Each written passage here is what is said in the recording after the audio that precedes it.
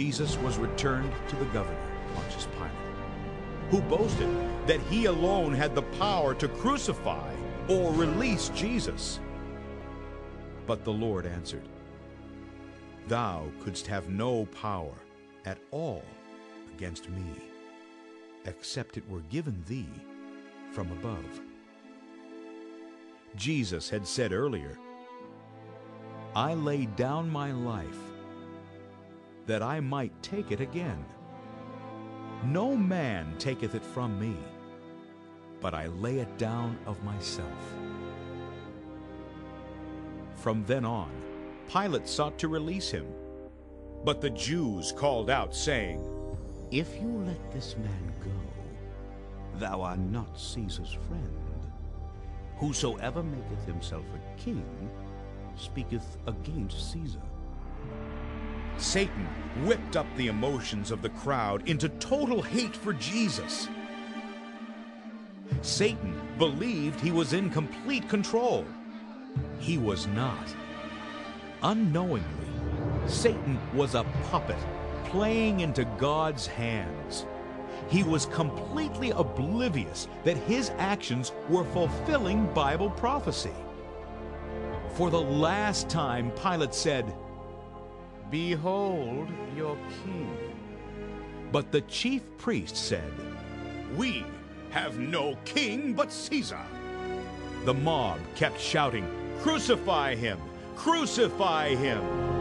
So when Pilate saw that he had lost control of the situation, he took water and washed his hands before the crowd, saying, "I am innocent of the blood of this just person."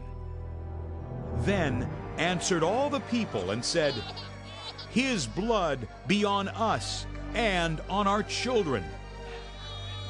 God took them at their words, and they have suffered ever since. Then Pilate delivered Jesus to be crucified, and they took him away. His flesh is hanging in ribbons, and he is ordered to carry a cross weighing over 100 pounds, 650 yards, to the place of execution, Golgotha.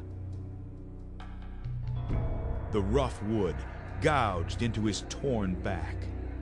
By now, he was already dehydrated. The miracle was that he was still living. Another prophecy came to pass. "Surely he hath borne our griefs and carried our sorrows. Yet we did esteem him stricken, smitten of God, and afflicted."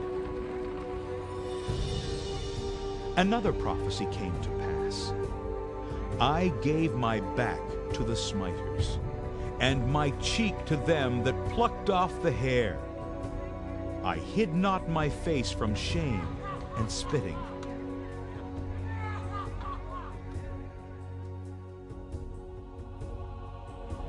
God left heaven in love and mercy to bear the insults, lies, and hatred of his creation,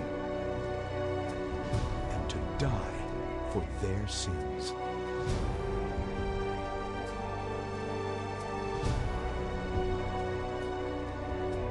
The angels watched in horror. By now, his face was a mass of torn tissue. The thorns, which had caused such massive swelling and painful infection, were almost covered with swollen flesh that he no longer looked like a man.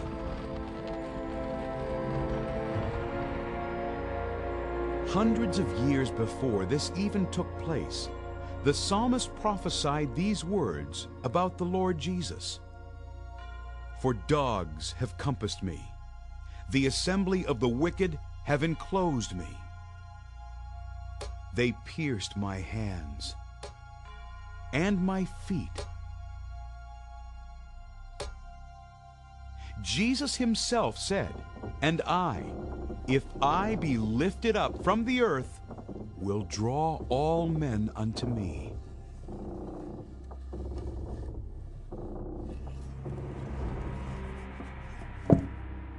Greater love hath no man than this, that a man lay down his life for his friends. And with him they crucify two thieves, the one on his right hand, and the other on his left. And the scripture was fulfilled, which saith, And he was numbered with the transgressors.